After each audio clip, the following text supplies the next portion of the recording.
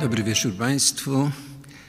Bardzo serdecznie witam również wszystkich zebranych dzisiaj u nas w sali koncertowej Zamku. Proszę Państwa, Bernardo Bellotto, siostrzeniec słynnego w pierwszej połowie XVIII wieku weneckiego weducisty Antonia Canale, zwanego Canalettem, przybył do Warszawy na dwór Stanisława Augusta zasadniczo po to, by ozdobić swoimi dziełami prywatną królewską rezydencję, jaką był podwarszawski wtedy Pałac Ujazdowski. Pałac, którego generalną przebudowę prowadził król zasadniczo w latach 1772, by zasadniczo w 1775 roku zrezygnować z tej inwestycji. Jednym ze zleceń królewskich było wykonanie w latach 1768-72, czyli zasadniczo rok po jego przyjeździe do Polski. Wcześniej innymi pracami był zajęty w Zamku Ujazdowskim, o których dzisiaj nie będę mówił, ale przygotowałem na ten temat książkę, która będzie mówiła o wszystkich pracach Bellotta w Zamku Ujazdowskim. Jednym z tych ze zleceń królewskich, jak powiedziałem, było wykonane w latach 68-72. To była seria złożona z 16 widoków starożytnego i nowożytnego Rzymu oraz 3 widoków Warszawy. I temu zasadniczo przedsięwzięciu poświęcony będzie mój wykład. Nie będę, proszę Państwa, opowiadał o historii tych obrazów w XIX wieku i XX, ani też o bogatej tradycji ikonograficznej każdego ujęcia. Chociaż są to tematy również niezwykle interesujące, ale wymagające znacznie więcej czasu niż godzinny, może godzinny z lekkim kwadransem wykład. Zasadniczo każdy z tych obrazów zasłużył na to, aby oddzielnie go omówić i myślę, że był też przedmiotem oddzielnego wykładu. Seria ta przeznaczona była do pokoju audiencjonalnego pałacu, czyli paradnego wnętrza, które było usytuowane między salą tronową a apartamentem prywatnym króla w skrzydle północnym na pierwszym piętrze Pałacu Ujazdowskiego. Chciałbym przede wszystkim zacząć od prezentacji wszystkich obrazów znanych nam z serii widoków Rzymu, żebyśmy wiedzieli, o czym będziemy później mówić. A więc zacznę od widoku łuku Konstantyna, obrazu, który zaginął w 1939 roku. Przed wojną był w Państwowych Zbiorach Sztuki, tutaj na Zamku Królewskim w Warszawie, ale znamy go z fotografii. Kolejny widok to jest widok Forum Romanum ze świątynią Castora i Polluxa. Tak był określany w Galerii Stanisława Augusta w spisach. Dzisiaj znajduje się w zbiorach Muzeum Puszkina w Moskwie. Kolejnym obrazem, najlepiej nam zresztą znanym, widok Kapitolu i kościoła Santa Maria d'Araceli, dzisiaj od niedawna w zbiorach Zamku Królewskiego w Warszawie. Kolejnym jest widok Portyku Ottawi, który znajduje się w tej chwili w zbiorach prywatnych. I następny również widok pozostałości Forum Nerwy, również znajduje się w zbiorach prywatnych.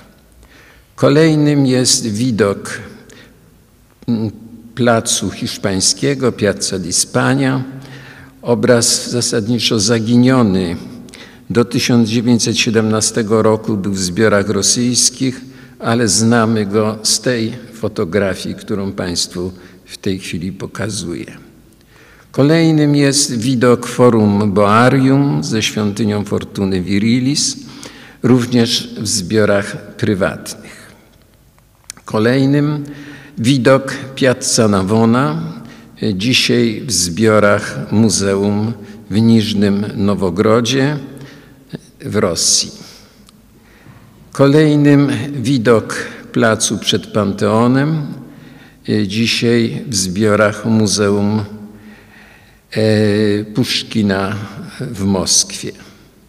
Kolejnym widok Bazyliki Santa Maggiore, dzisiaj w zbiorach Muzeum w Chabarowsku w Rosji. Kolejne dwa obrazy to widoki wnętrza. Jeden Bazyliki Świętego Piotra, który w tej chwili widzimy. Do 1950 roku był w kolekcji Lanskorońskich. Prawdopodobnie spalony albo zaginiony, notowany jeszcze w zameczku Hohenems w Austrii przy granicy ze Szwajcarią, ale też są takie, bym powiedział, podejrzenia, że być może obrazy jeden i drugi, ten drugi pokazujący jest Bazylikę Świętego wnętrze Bazyliki Świętego Pawła poza murami. One były również w zbiorach lanskorońskich, również był w zbiorach lanskorońskich i miał podobny los jak widok poprzedni. Znamy je z bardzo bym powiedział, złych fotografii przedwojennych. I w końcu, proszę Państwa, widok kolumny Trajana ze sceną z udziałem papieża Sykstusa V, również w zbiorach prywatnych, ale niedostępny był on dla mnie. 3 obrazy z tej 16, czyli widok Piazza del Popolo, widok ruin świątyni, zasadniczo Minerwy na Forum Nerwy oraz widok ruin z malarzem i z towarzystwem na tle ruin, jak opisuje to w galerii, w inwentarzu Galerii Stanisława Augusta. Te obrazy 3, mało tego, że są nieznane, to nie zachowały się nawet ich fotografie. Dysponujemy tylko opisami inwentarzowymi z katalogów Galerii Stanisława Augusta.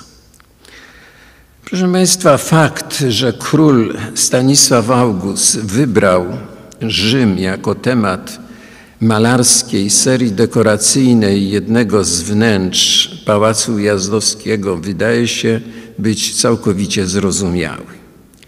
W wieku XVIII rozwinęły się w stopniu znacznie szerszym niż wcześniej zainteresowania starożytnymi i nowożytnymi dziejami Rzymu, wyrażającymi się między innymi badaniami naukowymi, ale też działaniami różnymi artystycznymi, kolekcjonowaniem i publicznym wystawianiem, głównie w muzeach rzymskich, ogromnego, wielowiekowego dorobku Rzymu. Na zamówioną przez króla Stanisława Augusta serię widoków chciałbym spojrzeć z 3 perspektyw. Z perspektywy środowiska dworskiego, czyli zarówno społeczności otaczającej króla i mającego codzienny, bezpośredni dostęp do królewskich apartamentów, jak i szerszego kręgu szlachty, której dostęp do króla mógł być incydentalny. Następnie chciałbym spojrzeć z perspektywy samego króla, a na końcu oczywiście z perspektywy malarza.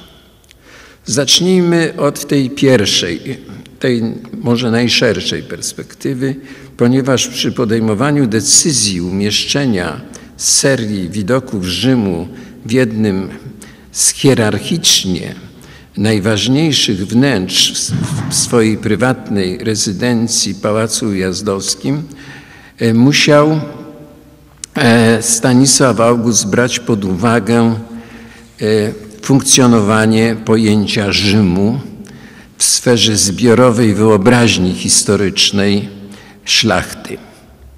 Dotyczyło to głównie mitycznych czasów Rzeczypospolitej. Czas mityczny Królestwa Polskiego przyrównywany był do czasu powstania Rzymu, a czasu mistycznego pierwszego władcy Królestwa Polskiego Lecha I porównywane było w Rzeczpospolitej obojga narodów w XVII i XVIII wieku właśnie z czasami założenia Rzymu i ich pierwszych władców, czy pierwszego władcy.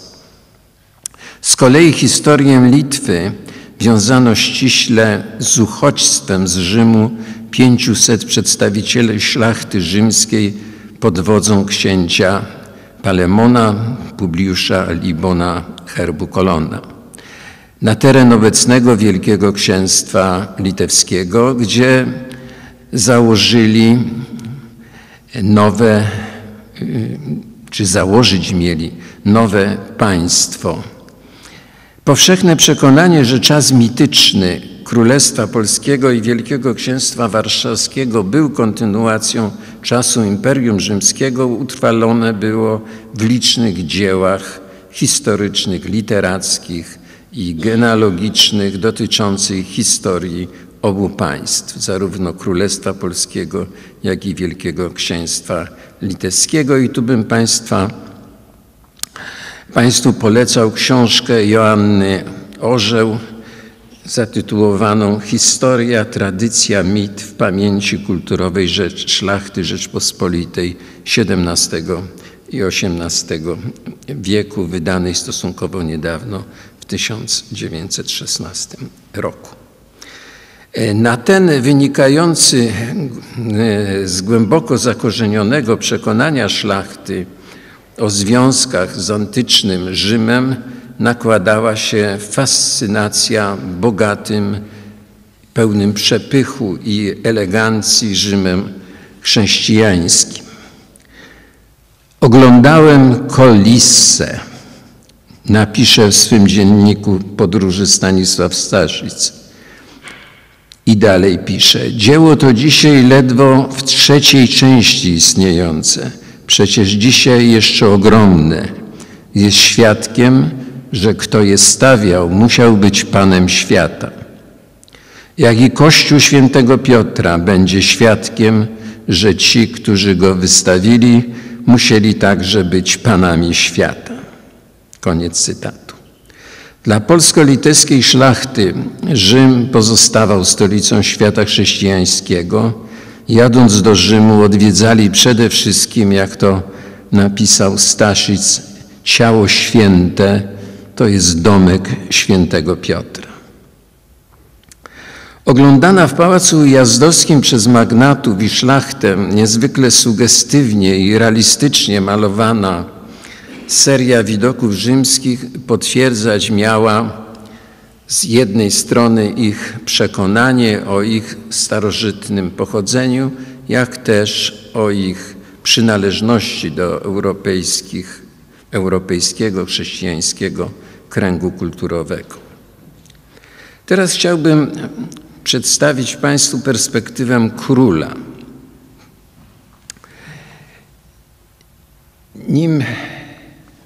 Nim przejdę do tej perspektywy króla, jeszcze chciałbym Państwu pokazać unikalny widok Pałacu Ujazdowskiego właśnie z tego czasu, kiedy prace już Stanisława Augusta się zakończyły, a pałac nie był przebudowany natychmiast i bardzo szybko potem na koszary wojskowe. Jak mówię, chciałbym spojrzeć na to z perspektywy króla. Tutaj widzimy króla w znanym koronacyjnym stroju malowanym przez Marcello Bacciarellego. Na początku chciałbym zacytować jego list. List króla do malarza Marcellego Bacciarellego, w którym król dzielił się z malarzem swą troską o rzymskie zabytki grabione przez Francuzów w 1796 roku. Król pisze: mam wszystkie wieści z Italii. Oto Wurmser, Dagobert Zygmunt von Wurmser był austriackim feldmarszałkiem. Przeprowadził nieudaną operację przeciwko Napoleonowi podczas kampanii we Włoszech w 1796 roku. Więc król pisze, że oto Wurmser znów się cofnął i komisarze francuscy są już w Rzymie, by wywieźć arcydzieła sztuki. Zapewniam cię, że z tego powodu krwawi moje serce, jakbym to ja sam był Rzymianinem, pisał król. Niezależnie od tej szczerej troski o los zagrabionych dzieł sztuki, wkroczenie do Włoch wojsk francuskich niweczyło też osobiste plany króla zamieszkania na stałe w Rzymie. Obiecała mu to jeszcze Katarzyna II. Zachował się list z 21 grudnia 1795 roku, uznając, że Rzym jest, jak ona pisze, najodpowiedniejszy dla jego pozycji politycznej, osławionego smaku artystycznego i spokoju ducha. Król traktował to bardzo serio. Poszukiwać zaczął nawet odpowiedniej dla swej rangi rezydencji na terenie Rzymu. O jego silnym, emocjonalnym związku z Włochami, a szczególnie z Rzymem, świadczy przede wszystkim jego działalność. Działalność na różnych polach, mecenasowska i kolekcjonerska przede wszystkim. Na jego warszawskim dworze, jak wszyscy wiemy, dominowali Włosi. Dominująca pozycja artystów włoskich na dworze króla znalazła wyraz w tak zwanych nawet włoskich obiadach wydawanych przez króla dla pracujących dla niego artystów. Obiady te, w odróżnieniu od bardziej znanych, skupiających pisarzy, poetów, historyków, tak zwanych obiadów czwartkowych, odbywało się w środy lub w soboty. Do Rzymu też, jak wiemy, wysyłał król August swoich stypendystów na stypendia w tamtejszych uczelniach artystycznych, Akademii Świętego Łukasza i Akademii Francuskiej. W dziejach badań starożytności rzymskich ważne miejsce zajął stypendysta królewski, malarz Franciszek Smuglewicz, przede wszystkim jako autor rysunków inwentaryzacyjnych malowideł w Złotym Domu Nerona w Rzymie, wydawanym przez Lodovico Miriego w albumie Vestigia della Terme di Tito. Może album ten nie zyskał takiej sławy czy takiego statusu wzorca równego szeroko znanym rycinom Piranesiego, ale szeroko rozpowszechnił jednak w Europie odkryte wtedy starożytne malowidła rzymskie. Przynależność w ogóle do grona działających w Rzymie w latach zarówno 60., jak i 70. artystów, uczonych i antykwariuszy, takich jak Johann Joachim Winckelmann, Anton Raphael Mengs, Anton von Maron, czy Thomas Jenkins, czy James Byers, na pewno była dla Stanisława Augusta źródłem satysfakcji. Wiosną i latem 1767 roku przebywał na stypendium królewskim w Rzymie jeden z czołowych architektów polskich, znany nam między innymi właśnie również z projektów dla Pałacu Ujazdowskiego Efraim Schreger. Nie sposób pominąć też sfinansowanego przez króla ponadrocznego pobytu w Rzymie w latach 1780-81 Jana Chrystiana Kamzecera. W czasie swego pobytu w Rzymie wykonał on rysunki ważniejszych budowli rzymskich oraz rysunki inwentaryzacyjne ruin budynków antycznych. Do Rzymu też wysyłał król swoich najbliższych współpracowników, Augusta Moszyńskiego, Marcellego Baciarellego. Rzym w ogóle stał się dla króla, jak i dla polskich uczestników Grand Tour miejscem najbardziej prestiżowych zamówień i zakupów dzieł sztuki. W pierwszych latach swego panowania król często w tematyce dzieł dekorujących jego rezydencję odwoływał się do historii starożytnego Rzymu.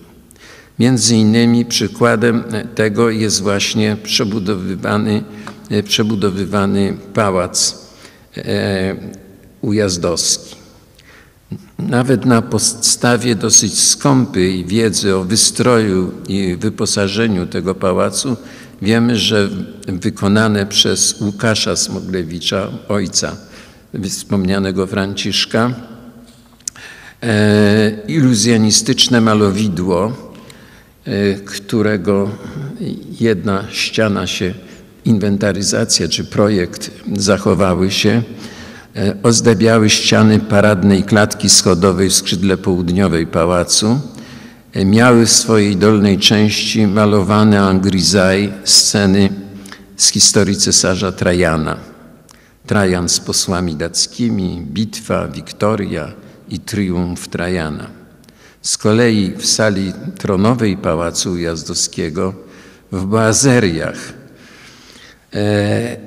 boazeryjnych ramach umieścić chciał 4 zamówione przez siebie obrazy przedstawiające sceny z życia Gajusza Juliusza Cezara, Scypiona Afrykańskiego i Scilirusa, króla Scytów, które to obrazy pierwotnie miały zdobić projektowany przez Wiktora Luisa przedpokój senatorski w Zamku Królewskiego w Warszawie. Tam zresztą możecie Państwo nawet dzisiaj je oglądać. Chciałbym też wspomnieć, że projektowany według mnie do sali balowej Pałacu Ujazdowskiego plafon Bellotta przedstawiał z kolei triumf cesarza Tytusa Flawiusza. Decyzja króla pokazania serii obrazów z widokami Rzymu mieściła się, jak już wcześniej mówiłem, w ideologicznym programie króla. Należy jednak na pewno zwrócić uwagę, że już w tym czasie, w końcu lat 60. XVIII wieku, kształtować się zaczyna idea o Warszawie jako nowym Rzymie. Idea, która w całej pełni znajdzie wyraz w pismach Hugona Kołłątaja. Idea ta zaznaczona zostanie w pokoju audiencjonalnym Pałacu Ujazdowskiego 3 obrazami o tematyce warszawskiej. Były to kolejno widok Warszawy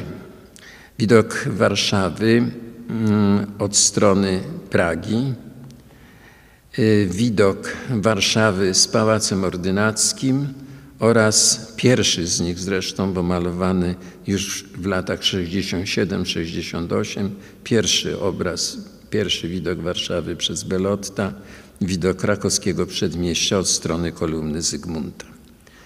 Były one połączone z przedstawionymi już Państwu 16 obrazami o tematyce rzymskiej. A więc można powiedzieć, że zrealizowanie tej serii jest również interesującym przykładem przemian w postrzeganiu przez dwór Stanisława Augusta roli idealnego wzorca miasta, państwa. Spójrzmy jednak również na zamówioną przez króla serię rzymską z perspektywy jej twórcy, czyli Bernarda Bellotta. Serię widoków Rzymu namalował Bellotto na podstawie akwafort wspomnianego już wyżej Giambattisti Piranesiego, akwafort skompletowanych w albumie Weduty di Roma, tworzonych mniej więcej od połowy lat 40. już XVIII wieku do śmierci grafika w 1778 roku. Oczywiście, gdyby Bellotto mógł namalować wybrane widoki Rzymu wypracowaną przez wuja i siebie metodą, na pewno by ją wybrał, ale w tym celu musiałby pojechać do Rzymu. Jednak w obliczu pilnych prac przy Pałacu Ujazdowskim wyjazd do Rzymu w celu wykonywania wstępnych szkiców był raczej niemożliwy. Nie mógł też wykorzystać wykonanych przez siebie rysunków przedstawiających widoki Rzymu, które to rysunki wykonał w trakcie swego pobytu w Rzymie w 1742 roku. Uległy one bowiem z wyjątkiem 2 czy 3 zniszczeniu, bombardowaniu i pożarze jego mieszkania w Dreźnie w 1760 roku. A nawet gdyby się zachowały, to byłoby mało prawdopodobne, by król przyjął bezkrytycznie ograniczoną bardzo tematykę widoków utrwalonych przez Bellotta na rysunkach z roku 1742. Ponieważ zabrakłoby w nich i świętego Piotra, i bazyliki świętego Pawła, i bazyliki Santa Maria Maggiore, Panteonu, kolumny Trajana, Placu Hiszpańskiego, Forum Boarium czy Forum Nerwy. Proces tworzenia wedut w warsztacie Antoniego Canale, a więc też i Bellotta, który przecież w tym warsztacie pracował, był przedmiotem rozważań wielu uczonych i zasługuje na pewno na osobny wykład.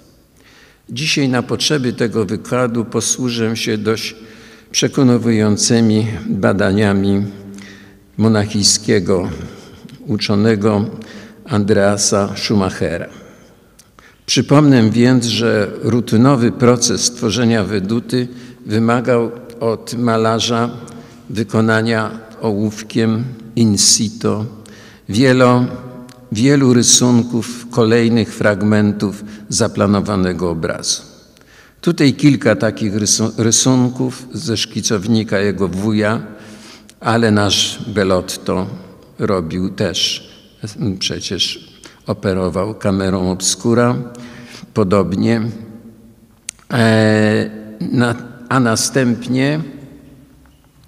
a następnie najczęściej już przy pomocy dużej kamery obscura, szerszego, perspektywicznego ujęcia zaplanowanego obrazu. Często przy pomocy właśnie, jak mówię, większej kamery. Na takim rysunku określa malarz poziom horyzontu oraz przyjęte przez siebie ujęcie perspektywiczne. Takich ujęć perspektywicznych mogło do jednego obrazu być więcej. To był taki pierwszy etap tworzenia weduty. Kolejnym etapem było zmontowanie, scalenie wykonanych wcześniej rysunków, tak by uzyskać rysunek przedstawiający zharmonizowane ze sobą fragmenty zabudowy, zarówno pod względem proporcji, jak i usytuowania budynku w ramach przedstawionej w obrazie przestrzeni miejskiej. Tak zmontowany, scalony rysunek, wykonany przeważnie ołówkiem i atramentem, był pierwszą pełną wersją planowanej weduty. Wspomniany przeze mnie Andreas Schumacher pokazuje nam tą i następną fazę na podstawie rysunków Canala przedstawiających okolice kościoła San Simeon Piccolo przy Canale Grande. W tym ostatnim etapie sporządzali malarze rysunek, na którym przy pomocy odpowiedniego kreskowania zaznaczali obszary oświetlone i zaciemnione korygowali ostatecznie proporcje budynków, co jest bardzo ważne, a nawet sugerowali efekty fakturowe oraz rozmieszczenie i charakter zapełniających obraz scen rodzajowych. Rysunek tego typu stawał się podstawą do bezpośredniego przeniesienia zaplanowanej przez malarza kompozycji na płótno.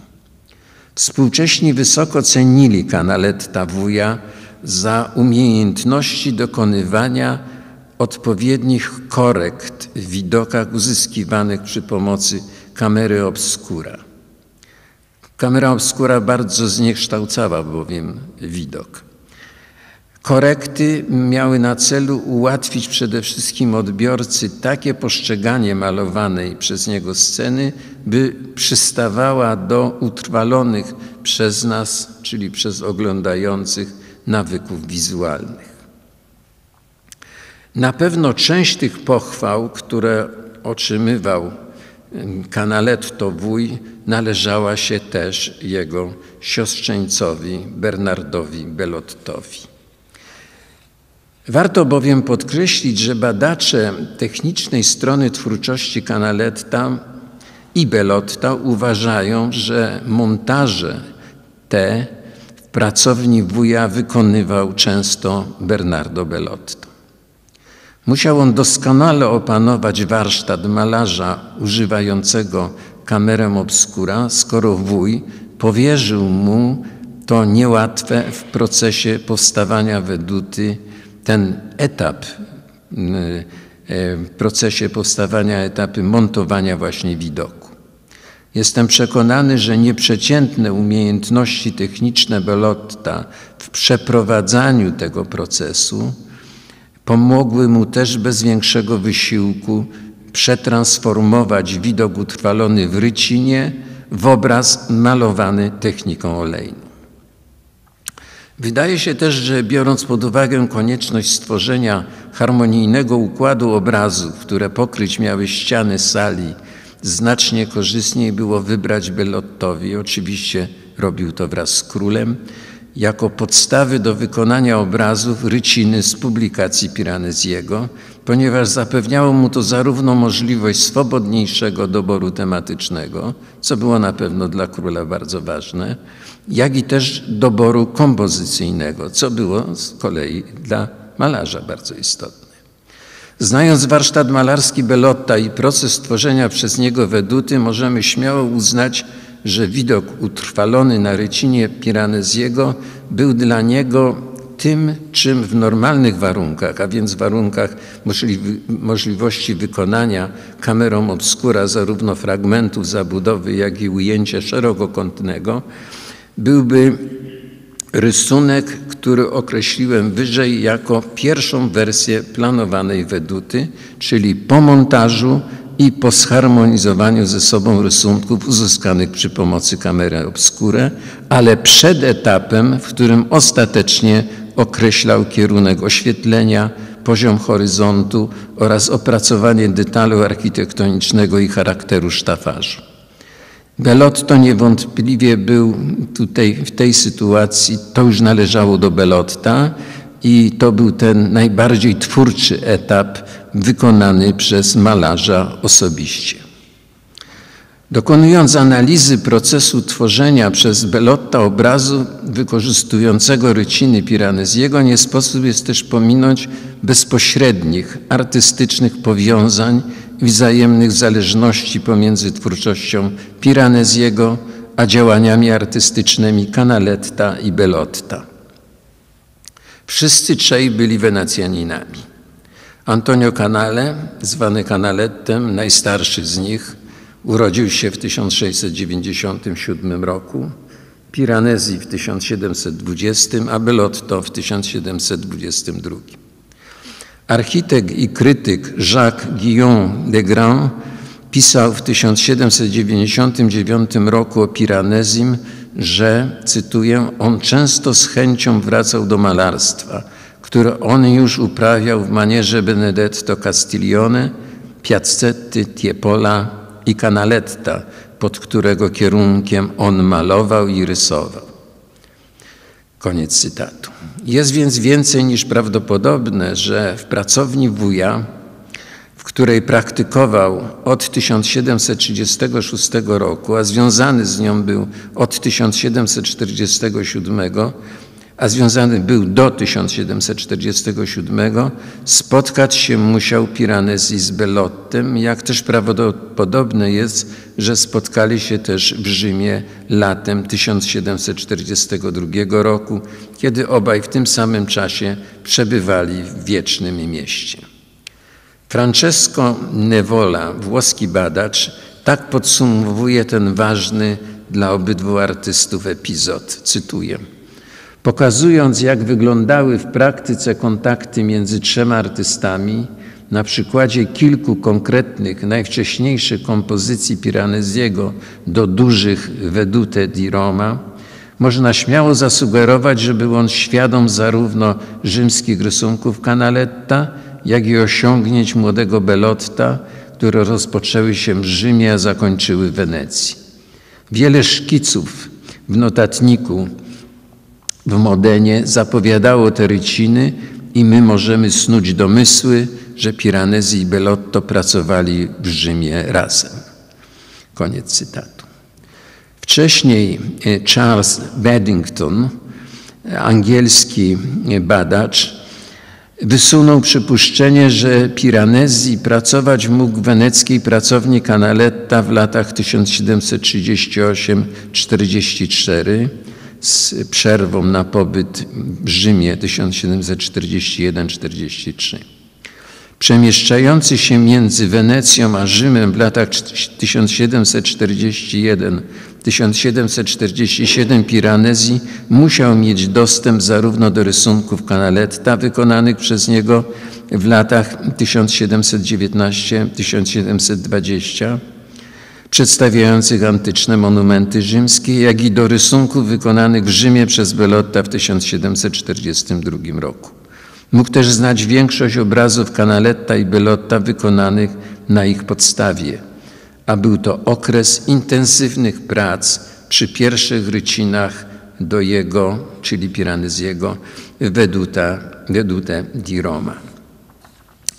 Bliskie zawodowe relacje między Canalettem, Bellottem i Piranesim, jakie miały miejsce w latach 1938-1747, nasuwają pytania o wzajemne wpływy i oddziaływania na twórczość tych wybitnych artystów.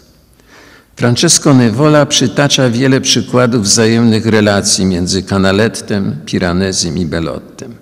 Nie ograniczają się one zapewne jedynie do wzajemnego wykorzystywania przez wszystkich trzech artystów wykonanych przez nich szkiców, rysunków i rycin, głównie jako źródeł ikonograficznych, ale zapewne też do wymiany poglądów przy poszukiwaniu odpowiedniego ujęcia dla wybranych fragmentów architektonicznego pejzażu.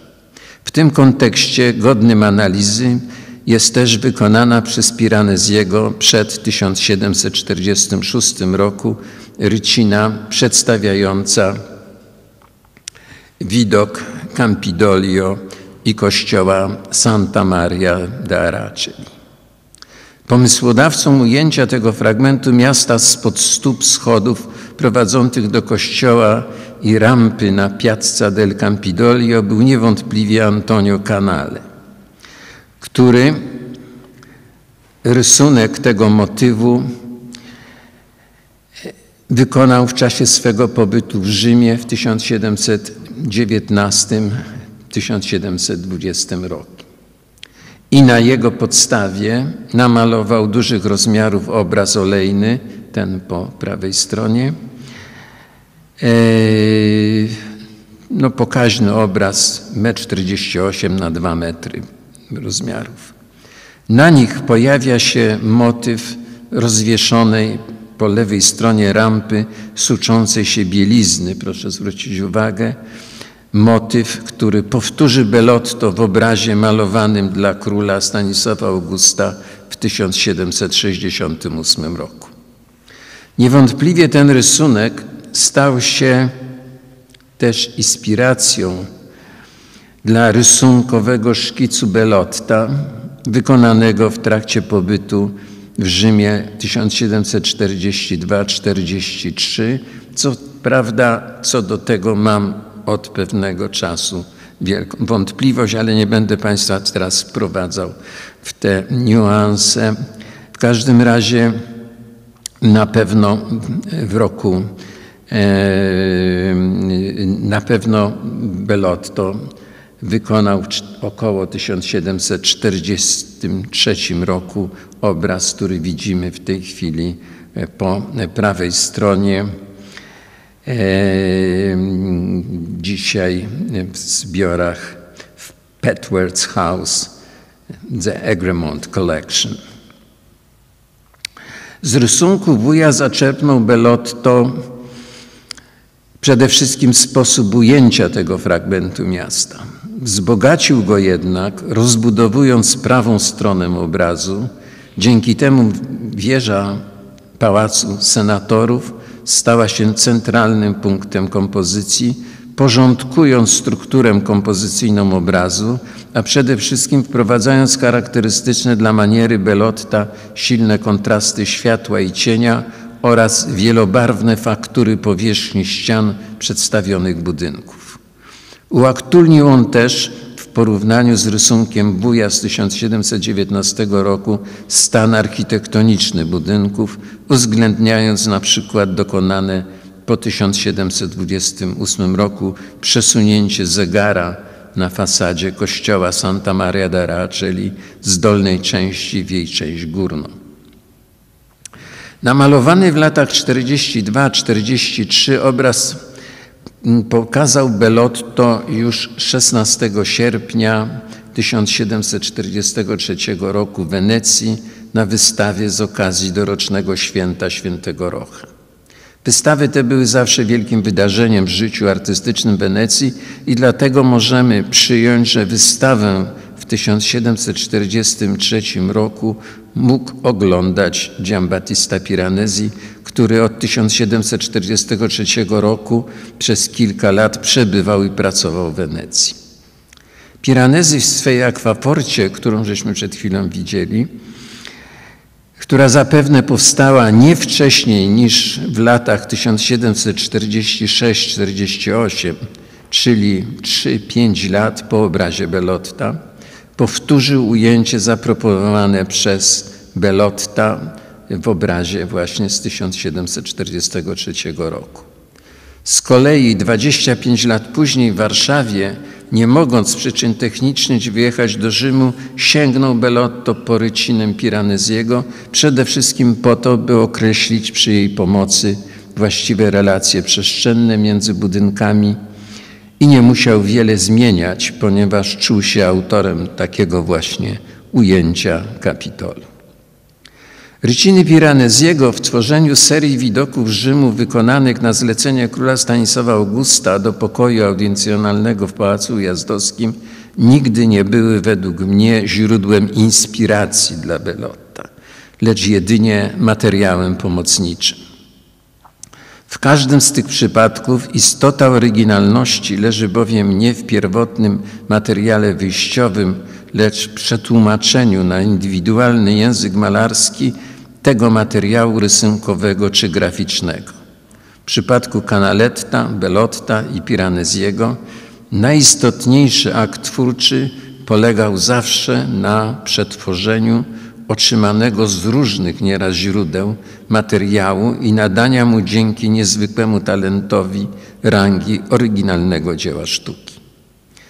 Nasza wiedza o cyklu obrazów rzymskich powstałych na zamówienie króla Stanisława Augusta oparta jest na badaniach tych obrazów, które są nam dostępne lub mają wiarygodną dokumentację, co pozwala stwierdzić, że jeden datowany jest przez malarza datą 1768, to jest właśnie Kapitol z kościołem Santa Maria dell'Arceli, 7 obrazów z datą 1769, a 2 z datą 1770, między innymi widok kolumny Trajana.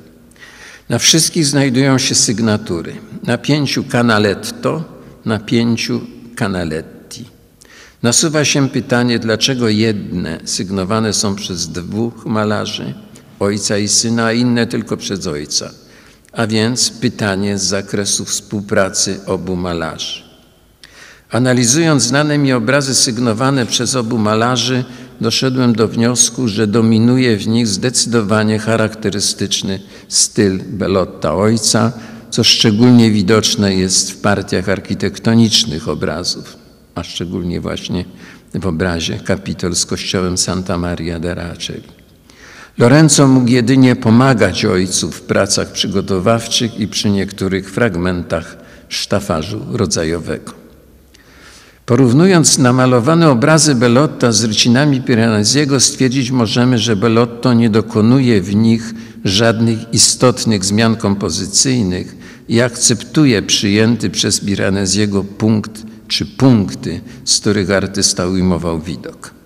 Dokonuje natomiast korekty scenograficznego charakteru wedut Piranesiego z nienaturalnie zmniejszającymi się w perspektywie elementami architektonicznymi. Można by było powiedzieć, że zmienia obiekt z szerokokątnego na obiektyw standardowy. Tak postąpił na przykład komponując Forum Romanum. Forum Romanum zmienia tutaj poziom horyzontu inaczej niż Piranesi oświetla forum. Piranesi zachodnią pierzejem, a Bellotta wschodnią, co wynikało po prostu z usytuowania obrazu w pokoju audiencyjnym. Obraz oświetlony był światłem idącym z prawej strony. W innych obrazach, jak na przykład Portyku Ottavia, nadaje Bellotto przede wszystkim materialności fasadowo i teatralnie upozowanym elementom architektonicznym na rycinie Piranesiego, nie mówiąc o pełnej życia ulicznej scenie związanej z targową funkcją tej przestrzeni. To był po prostu targ rybny znany w Rzymie. A w obrazie z kolei Forum Nerwy przedstawia fragment portyku, tak zwany colonnacce, i zmienia nawet charakter otoczenia, jak Państwo widzicie, z miejskiego u Piranesiego na taki charakter bukoliczny zaproponowany przez Bellotta. W związku z planowanym umieszczeniem widoku placu przed Panteonem zmienia kierunek oświetlenia, tak by światło padało wprost, oświetlając wschodnią pierzejem placu, kiedy u Piranesiego oświetlona jest fasada Panteonu, natomiast te elementy, które są w świetle, są u Piranesiego w cieniu. Z kolei na obrazie przedstawiającym Forum Boarium dokonuje też korekty oświetlenia polegającej na silniejszym kontrastowaniu stref oświetlonych od stref zaciemnionych i wzbogaca obraz, wprowadzając na dalszych planach szczególnie, których brak jest, różne szczegóły, których brak jest u Piranesiego, jak karety czy detali fasady kościoła Santa Maria in Cosmedin, a również sceny przy kościele San Stefano alle Carrozze, dawnej świątyni Herkulesa. Ale to, co zdecydowanie różni jego weduty od wedut Piranesiego, to charakter sztafażu oraz jego rozmieszczania i skali postaci w stosunku do otoczenia miejskiego.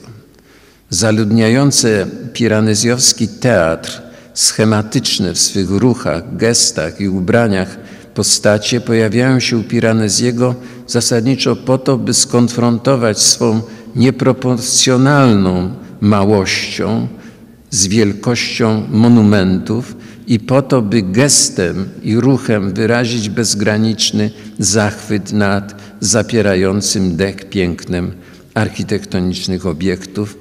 Te różnice dostrzegamy szczególnie na łuku Konstantyna, gdzie jest kompletnie, nie tylko jest zmiana bardzo widoczna usytuowania i punktu widzenia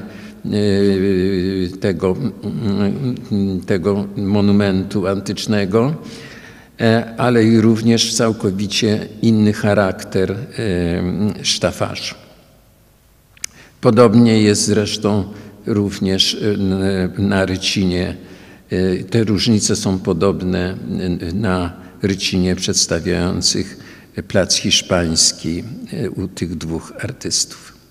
Bellotto, nawet jeśli powtarza za Piranezim rozmieszczenie postaci i grup, to postacie te, można by powiedzieć, uczłowiecza i wprowadza w rytm codziennego życia miasta, a w kilku wypadkach wprowadza nawet konkretne wydarzenia rozgrywające się w przestrzeni miasta, nadając tym samym swym obrazom charakter, który można by powiedzieć reportażowy. 5 zmalowanych przez Bellotta obrazów z serii rzymskiej wzbogacane zostało bowiem o prowadzenie do nich wydarzeń o charakterze publicznym, tradycyjnie związanym z życiem wiecznego miasta.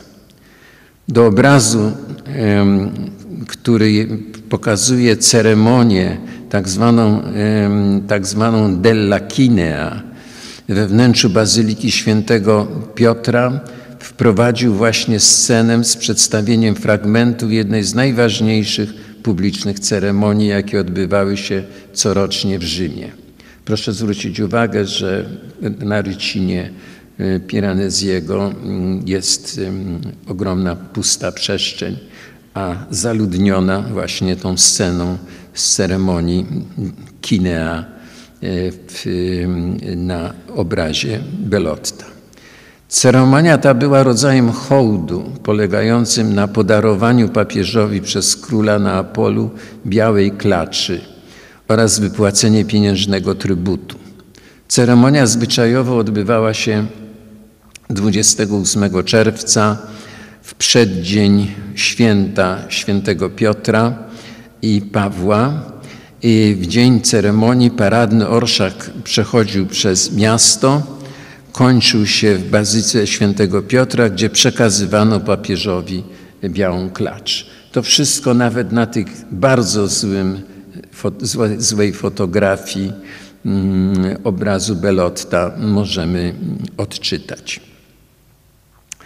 Scena ta, którą tutaj Państwo widzicie na obrazie Bellotta, była dopiero domalowana w 1772 roku, a więc 3 lata po zakończeniu tej pierwszej fazy malowania tego obrazu, co wskazuje, że w 1772 roku wciąż aktualny musiał być zamiar zawieszenia serii rzymskiej w Pałacu Ujazdowskich. Król inaczej, według mnie, nie byłby zainteresowany domalowaniem, ponieważ to, jak wiemy z innych dokumentów, dosyć sporo kosztowało króla. Z kolei, proszę Państwa, do obrazu Piazza Navona wprowadził Bellotto inną, równie popularną atrakcję, fiestę zwaną Del Lago di Piazza Navona, polegającą na zalewaniu wodą wklęsłej powierzchni pałacu w soboty i niedziele sierpniowe, na który w rozpędzie wjeżdżały powozy rozpryskujące wodę ku uciesze licznie zgromadzonej gawiedzi. Fiesta zainaugurowana była jeszcze przez papieża Innocentego X w 1652 roku i urządzana była z niewielkimi przerwami aż do 1870 roku, kiedy przebudowana nawierzchnia placu, a wraz z tą przebudową zlikwidowano niezbędne do powstania tego jeziora wgłębienie no, już uniemożliwiało kontynuację tego zakorzenionego rzymskiej tradycji wydarzenia, które tutaj widzimy na obrazie Bellotta. Z punktu widzenia politycznego godnym uwagi było wpisanie w obraz przedstawiający kolumnę Trajana ceremonii opisanej w tytule obrazu w inwentarzu Królewskiej Galerii jako odsłonięcie przez papieża Sykstusa V 4 grudnia 1587 roku posągu świętego Piotra na szczycie kolumny Trajana. Z kolei do obrazu przedstawiającego widok Bazyliki Santa Maria Maggiore domalował rozbudowaną scenę, której nie ma na akwaforcie Piranesiego. Domalował rozbudowaną scenę procesji kierującej się do portyku Bazyliki. Czoło procesji wchodzi już do portyku kościoła, za nim podąża duchowieństwo oraz pod baldachimem kapłan, zapewne archiprezbiter bazyliki niosący monstrancję z Eucharystią. Przyjąć należy, że procesja przedstawiona przez Bellotta związana jest z dorocznymi obchodami święta Matki Bożej Śnieżnej w dniu 5 sierpnia każdego roku. Opis obrazu. Te obrazy, które Państwu pokazałem, no, szczęśliwie się zachowały i możemy je konfrontować bardzo precyzyjnie z rycinami Piranesiego. Jednak nie zachował się obraz z widokiem Piazza del Popolo, a zasadniczo obraz, który w katalogu Galerii Stanisława Augusta był określony jako widok Porta del Popolo z wyścigiem konnym. Wskazuje, że przedstawia on jedną też z atrakcji związanych z rzymskim karnawałem. Obraz, jak mówię, zaginął i nie wiemy, jak on wyglądał. Wiemy natomiast, że karnawał trwał 8 dni, a później nawet 11 dni i kończył się w każdy wtorek, czyli w tak zwane ostatki. Atrakcją karnawału był wyścig koni berberyjskich, które pędziły bez jeźdźców Via del Corso z Piazza del Popolo, gdzie był start wyścigu, na Piazza Venezia, gdzie znajdowała się meta. Odbywały się każdego karnawałowego wieczoru. Publiczność gromadziła się głównie na starcie, gdzie budowano specjalne na tą okazję trybuny, oraz na mecie przy Piazza Venezia, gdzie rozpędzone konie musiały gwałtownie wyhamowywać. Niestety nie wiemy, jak Bellotto ujął start wyścigu na Piazza del Popolo, ponieważ, jak mówię, obraz zaginął. Możemy tylko sięgnąć tutaj do znacznie późniejszych, bo z początku XIX wieku, obrazów jak Bartolomeo Pinelliego, który pokazuje właśnie start tego wyścigu z bramą, z Porta del Popolo w tle.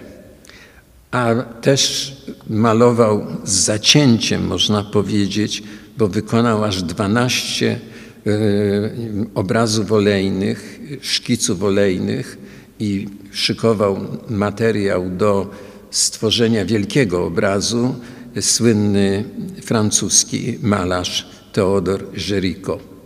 Zachowały się między innymi również w Walter's Art Gallery, z którego to szkic Państwu pokazuję.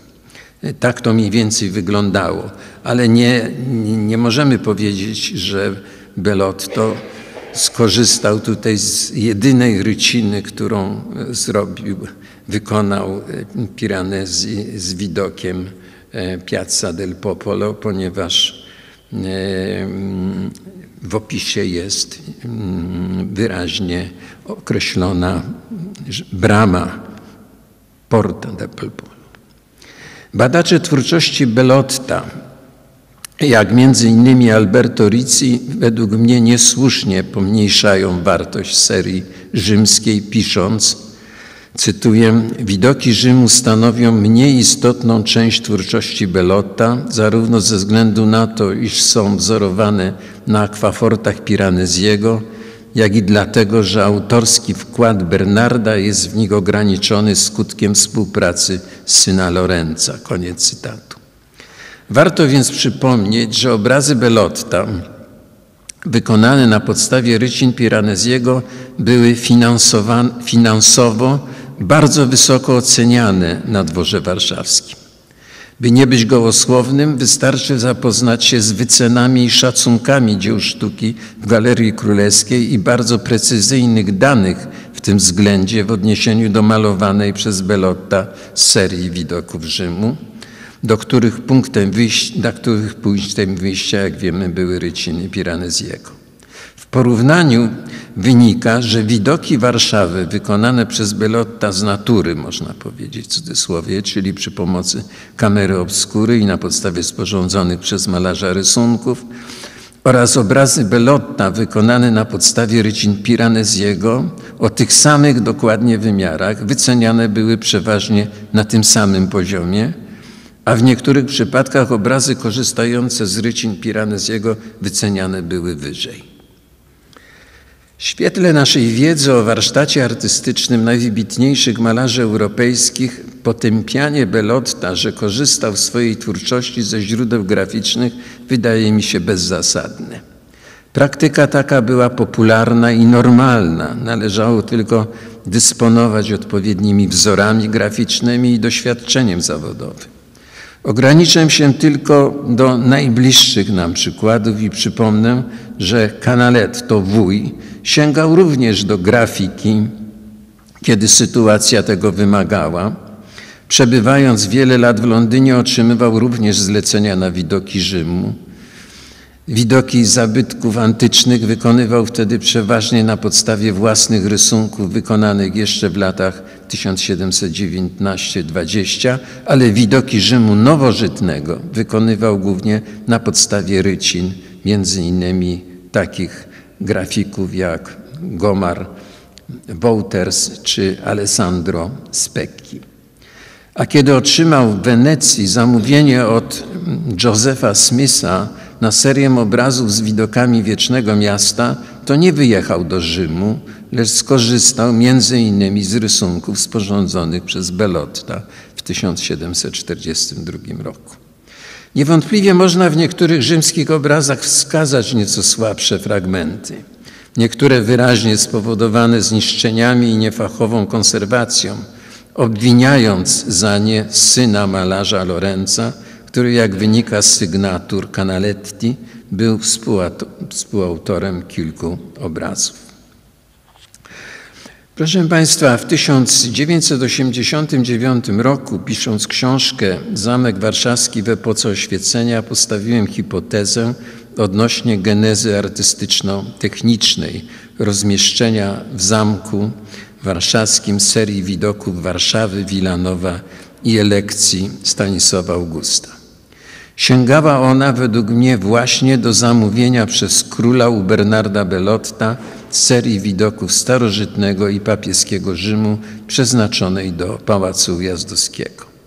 Dopiero jednak dzięki przeprowadzonym ostatnio przeze mnie badaniom, zarówno archiwalnym, jak i dokonania rekonstrukcji układu przestrzennego apartamentu paradnego w Pałacu Ujazdowskim, udało się ustalić, że Bellotto otrzymał zadanie związane z dekoracją konkretnego wnętrza, a mianowicie pokoju audiencjonalnego, pomieszczenia usytuowanego bezpośrednio przy sali tronowej. Pokój określony w inwentarzach jako pokój audiencjonalny spełniać miał funkcję paradnego gabinetu. Można też określić z dużym prawdopodobieństwem jego dyspozycję przestrzenną. Pozwala to na istotne skorygowanie zarysowanej przeze mnie w 1989 roku propozycji rozmieszczenia obrazów. Wtedy nie wiedziałem w ogóle nic o tej przestrzeni. Moja hipoteza dotycząca połączenia ze sobą w jednym pomieszczeniu warszawskich i rzymskich obrazów Bellotta potwierdzona została natomiast wzmianką w jednym z listów skierowanych 4 lipca 1772 przez Gaetano Gigiottiego, sekretarza i szefa gabinetu zagranicznego króla Stanisława Augusta, do pisarza i dramaturga Francesca Albergatiego Capacelliego, w którym pisał, cytuję: gdyby starczyło mi czasu i elokwencji, wykonałbym bez wątpienia królewski rozkaz i opisałbym przyjemność doświadczoną przez władcę. Mimo iż ma on ciągle przed oczyma tego typu obrazy, jako że na jego służbie jest słynny Canaletto, który już teraz wypełnił jedną salę perspektywami w części przedstawiającymi Warszawę, a w części Rzym. Możemy przyjąć, że Bellotto zdecydował ostatecznie wprowadzić do pokoju audiencjonalnego pomieszczenia zbliżonego wymiarami do kwadratu 8 na 9 metrów, 19 obrazów o 4 formatach. Biorąc pod uwagę uwarunkowania wynikające z architektury pomieszczenia, z zasad urządzania tego typu wnętrz o charakterze grand gabinet oraz z ówczesnej konwencji wieszania obrazów, przyjąć można, że najprawdopodobniej obrazy wisiały na 3 ścianach. Na wschodniej sąsiadującej z gabinetem króla, zachodniej sąsiadującej z salą tronową oraz na ścianie południowej naprzeciw okna z kominkiem na osi. Przyjmując obowiązującą w tym czasie zasadę kompozycyjnego łączenia w pary obrazów o podobnej kompozycji i skali oraz zależne od lokalizacji obrazu komponowanie w obrazie partii oświetlonych i zacienionych, jak i też harmonizowanie poziomów horyzontów w odpowiadających sobie parach obrazów, można pokusić się o zaproponowanie następującego, podkreślam, hipotetycznego ciągle rozmieszczenia obrazów Bellotta, właśnie z tym jednak zastrzeżeniem, że jest to równanie z 3 niewiadomymi, bo 3 obrazy nie wiemy, jak wyglądały. A więc, proszę Państwa, propozycja, przyjmując, że najbardziej reprezentacyjnym obrazem w pokoju był widok Warszawy od strony Pragi, wisieć musiał na ścianie wschodniej, zresztą tak się układało światło w tym pokoju, by przyciągnąć wzrok osób wychodzących z sali tronowej. Ujmowały go widoki z Rzymu małego formatu, w których światło, podobnie jak widoku Warszawy od strony Pragi, padało z lewej strony. Parę umieszczoną w rzędzie dolnym stanowiły widok portyku Ottawia po stronie lewej, a po prawej widok ruin Forum Nerwy. Oba z horyzontami na poziomie oczu oglądającego. Parę w rzędzie górnym stanowić mogły widok Piazza del Popolo po stronie lewej, a po prawej jego odpowiednikiem był widok Campidoglio i kościoła Santa Maria de Araceli. To jest oczywiście hipoteza, ale jest wyraźnie podniesiony horyzont, co zakładało oglądanie obrazu od dołu. Nad drzwiami do gabinetu króla w charakterze supraporty umieszczono zapewne widok łuku Konstantyna ze światłem padającym z lewej strony, tak jak na wszystkich tych obrazach, które Państwu pokazałem. Z kolei naprzeciw, na ścianie zachodniej, wisiał widok Warszawy z Pałacem Ordynackim, a więc widok Warszawy jakby z drugiej strony rzeki, mniej więcej na zasadzie podobnej, jak malował widoki z 2 stron w Dreźnie czy w Pirnie.